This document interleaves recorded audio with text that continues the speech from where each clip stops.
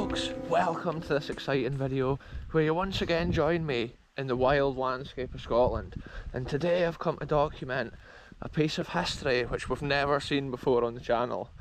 I was on this path a few weeks ago with the channel DJ. I'm at basically the Hill of Lour in Angus, Scotland, and I was here documenting the monument and that a couple of weeks ago on the videos, whereas today I've come back to document a chapel hidden within one of the forests here, and I think it's quite hard to navigate too. I've just got like a basic idea of where it is within the forest here, so I'm going to document it and see what history is there within the forest. Last time I went looking for a chapel up Glen Prosen, I never found it, and I ended up finding a crazy like spooky cabin in the woods, so it'll be interesting today to see what we find. I'll be going into lands that I've never been on before, and it's mad to think that history's hidden all over in Scotland. Anyway, I'll update you once I'm further into this mission. So there's many of these ancient old dry-stone dykes which run across the land here on this Lour Hill, but I believe this is the dyke line here which I need to follow down into the darkness of the forest, folks. I'm following this old piece of history down, but I'm not sure how treacherous it's going to get, because I think it can be quite boggy in areas like this. This is a similar area that we had to walk down to when I was with the channel DJ and we went to the Lour monument on the hill. We followed a dyke line that day as well, so it's just like crazy sometimes how you can use markers on the terrain like that. I've only got a general idea where this chapel may be, so it's just like a spontaneous adventure. I'm hoping if I follow down here I'll get near the area, but I'm not sure how dense the forest's going to be, because sometimes you can get bits of forest like that that's pure dark and thick. Other times there's bits like this that's more open. So it's going to be an interesting adventure, folks. Once again, I'm documenting pieces of history in little corners of Scotland that's never seen, and they're hardly ever documented on videos. And sometimes the terrain that I navigate to bring these adventures, it just blows my mind. Wild Scotland at its finest. This is an extreme environment right here, folks. It's a pure bog right down the side of this wall, and I'm just hoping that pretty soon I get a sign of the history through the trees. Look at that, folks, a ladybird living on top of that post right there. That's the natural habitat for the sort of wildlife. Little ladybirds, items like that hidden within the landscape. And just check it out, there's a kind of bit here. I'm not sure if it's an old drain or something for the land there, like, but I'm just kind of navigating. There's only like a narrow route to get through, most commonly used from deer and stuff like that, and that gives you an idea how remote some of these abandoned places are that I go to. There's literally no easy way to walk into this one. Check this out, folks, I can see a kind of opening in the forest here. It's just extreme mossy wet wilderness that I'm exploring today. There's no other word for it. Check it out, folks, this is what I mean by certain parts of these forests can just look so different. You walk like 100 metres and then the ground's not boggy anymore, and it's just incredible.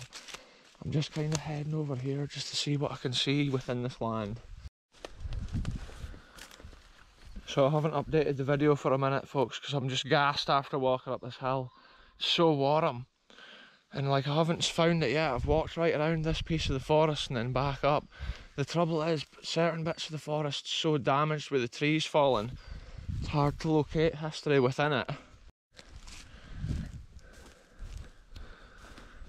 This is crazy, folks, this adventure's been mad. I've seen so many deer, they're just kicking about down here, and I've walked right around the bottom of here and not seen it yet. I'm just keeping my eyes peeled for the abandoned history. I think I might have to go back along and check near the area that I walked down the hill. It could be in that area.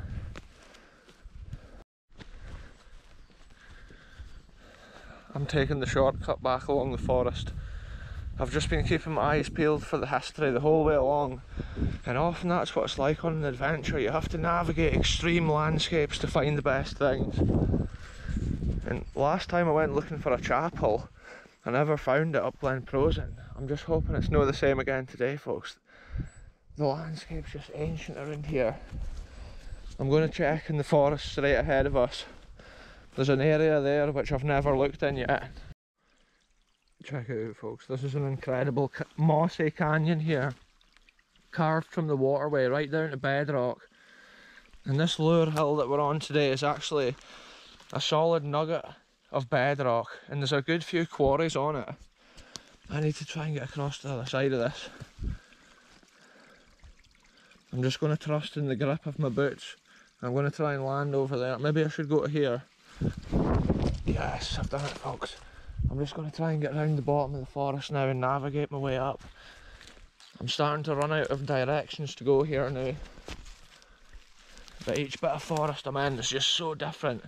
It's truly the wild landscapes here, folks.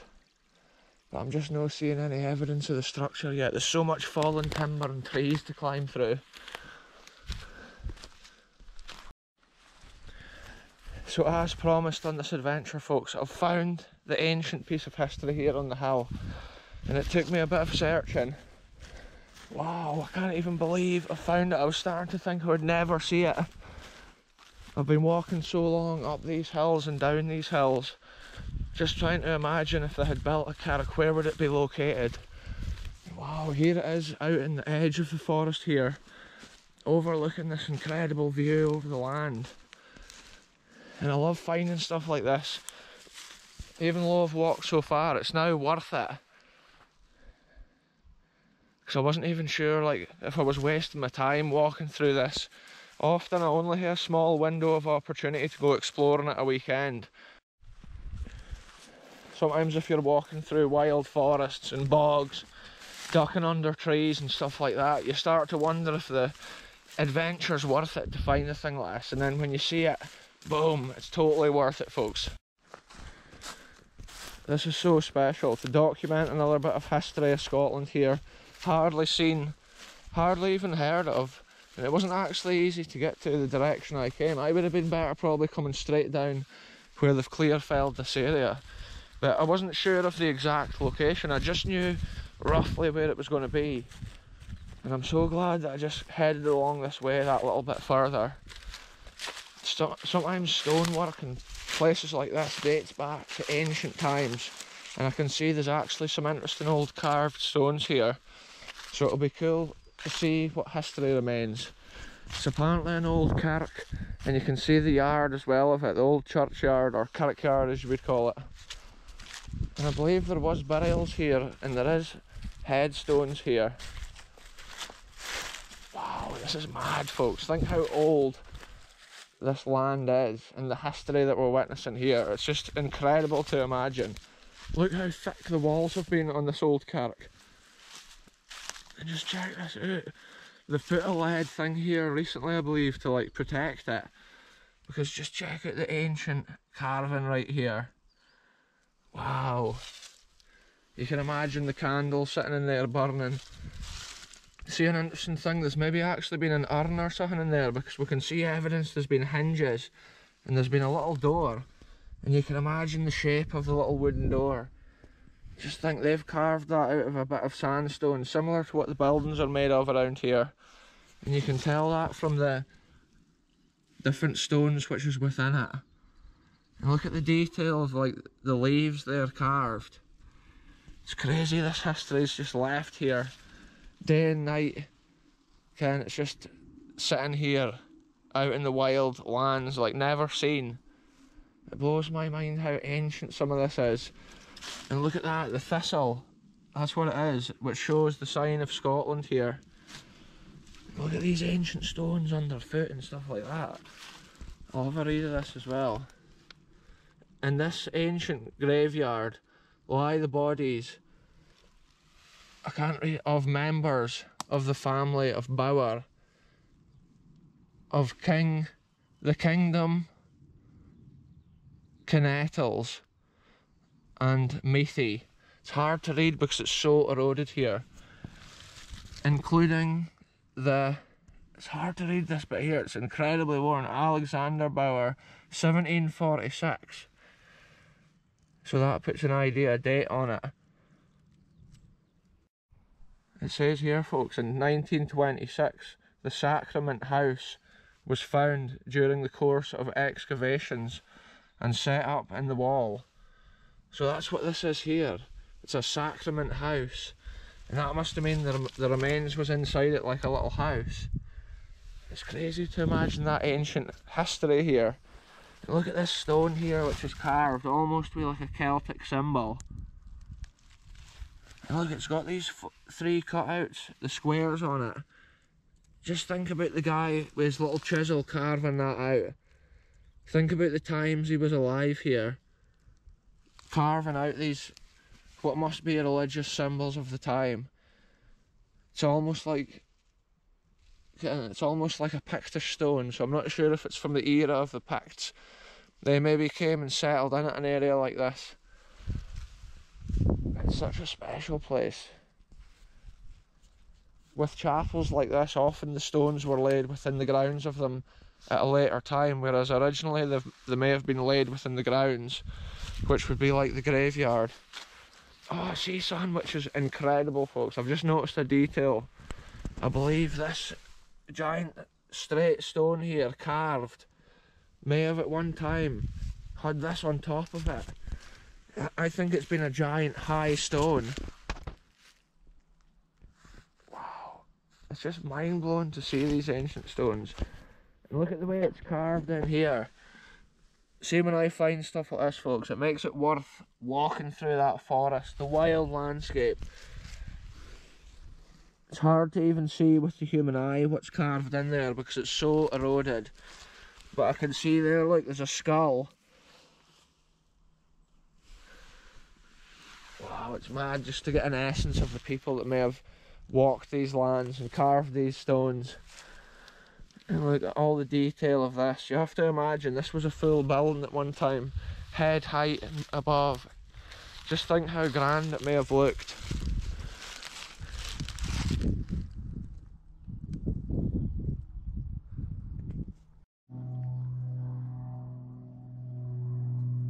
When you see an angle like that, folks, it's just incredible abandoned history.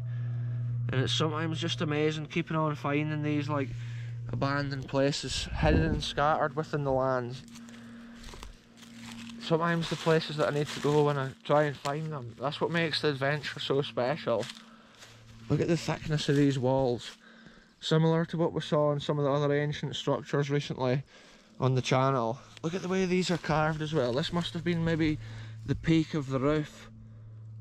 This must have been excavated in 1926, and sometimes back then they did things to preserve the history, and that's when the holes may have been carved into that cross stone. They may have actually been trying to restore it and put it back together with like a metal brace. But you can see the carving, think about that, the technique and stuff to carve that out back in the day, to get it perfectly straight. The craftsmanship. Ancient times in Scotland, you've got to think it was like thousands of years ago, things like this. It's not just like hundreds of years, we're talking thousands of years ago, and it's just mind-boggling history. Potentially they rebuilt this in 1926, because I believe like they've obviously included that special stone within the wall when they did that. But you get an idea of the stonework and stuff with the outer foundations. Wow, it's so cool to see that. Often it's just like, it looks like a mossy pile of stones in a forest, but once you start to look at the details, you can almost uncover the history and imagine the people who like were here every day and this was their life. Maybe some people stayed here all their days, a minister of the lands or whoever was in charge. And look at this, here's one of the original doors. You can imagine the minister or whoever walking out and then looking over this prominent land, which probably features many incredible Pictish stones.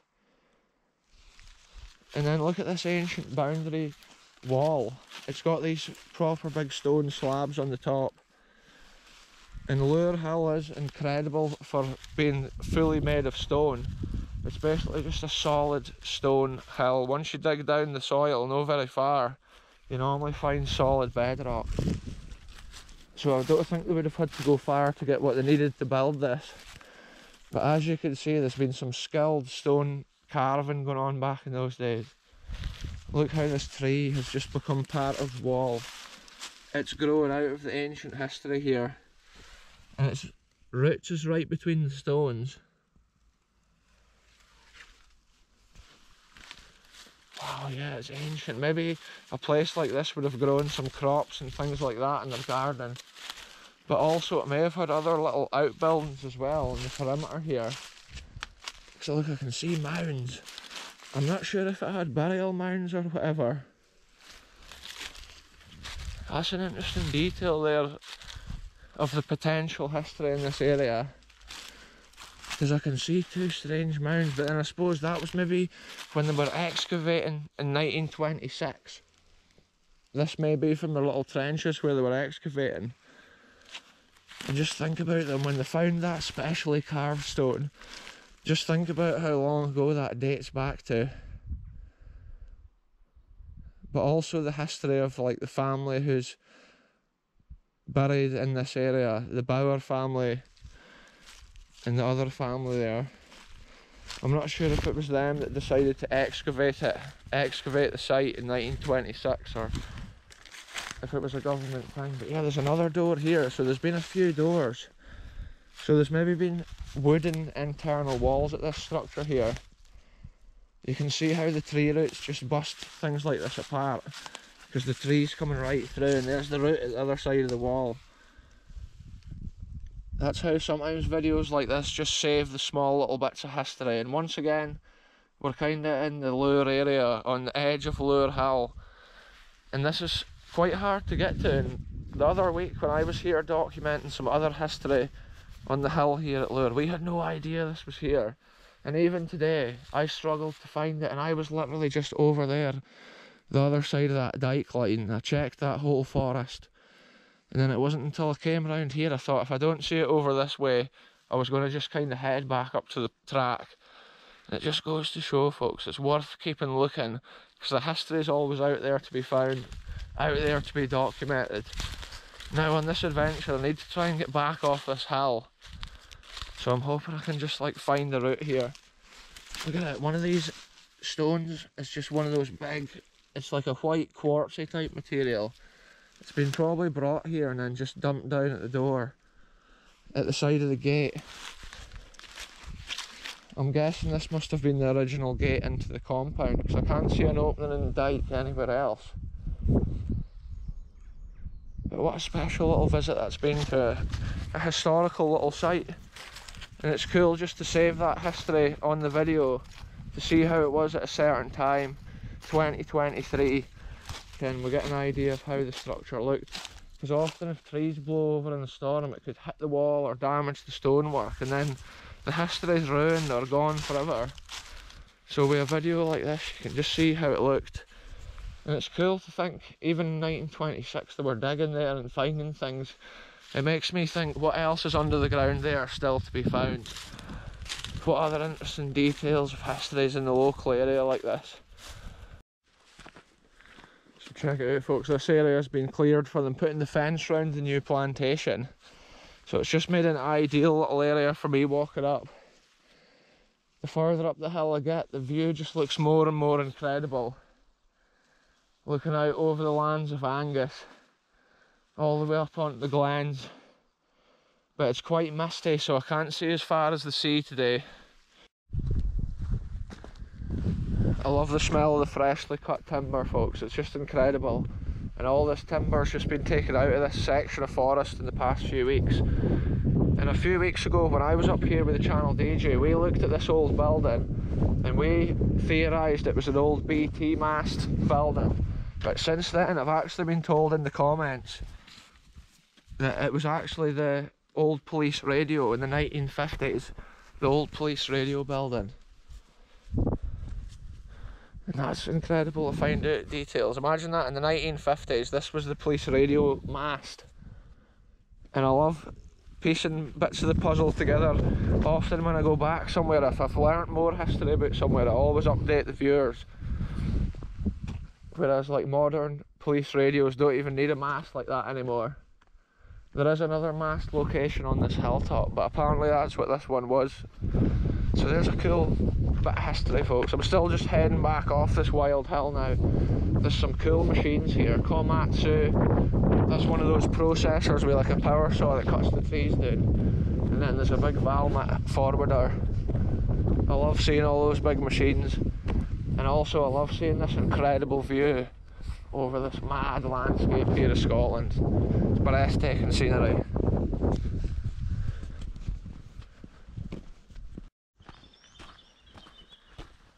So that's me just about back down at the main road now, and I'm parked at the little village of Inverarity here in Angus. It's mad. It just shows if you go into a forest or something to find an abandoned historical wonder, it's often difficult to locate it because of the thick jungle-like terrain, but also because of the amount of trees which was like blown over by the wind. It took a wee while to locate it, even though I knew roughly where it was, but it was so much fun once we found it, being able to document the final bit of history that I'm aware of on this Lour Hill. Yeah, and it was just interesting, folks. Anyway, I'm just about back at the main road, so I'll end this one here. Thanks very much for watching, and I'll be back soon with the next adventure, wherever I end up going.